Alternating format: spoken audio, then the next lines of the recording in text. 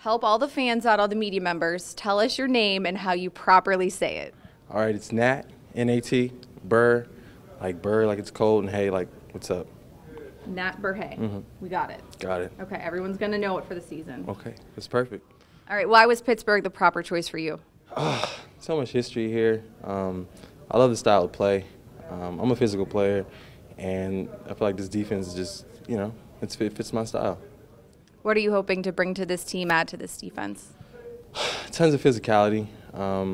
That's the name of the game, and that's what I bring. What about special teams? Anything there? Of course. Special teams has always been in my back pocket, something I can do in my sleep. So I'm excited about that. And your nickname, can you tell us it and explain where this came from, and will it continue with the Steelers? Well, it all started my first preseason game in the National Football League. I was playing like deep half safety, and it was like a screen pass to the tight end.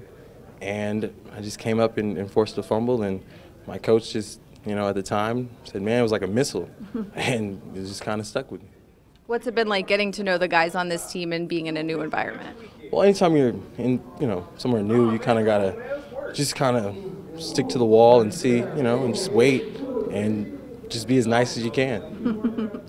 A lot of times when the Steelers bring in a free agent, it's somebody they may have remembered from the pre-draft process, the combine, just here and there. What was your interaction with the Steelers prior to signing with them? Well, I met with them in the interview process back at the combine, and I really liked them. And I thought they were going to pick me. And so it's just kind of like a match made in heaven now. Who did you meet exactly, and what do you remember from those interactions? And what made you say, wow, I really do like the Steelers? Right. Well, I met with Coach T, and at the time, Dick LeBeau was the defensive coordinator.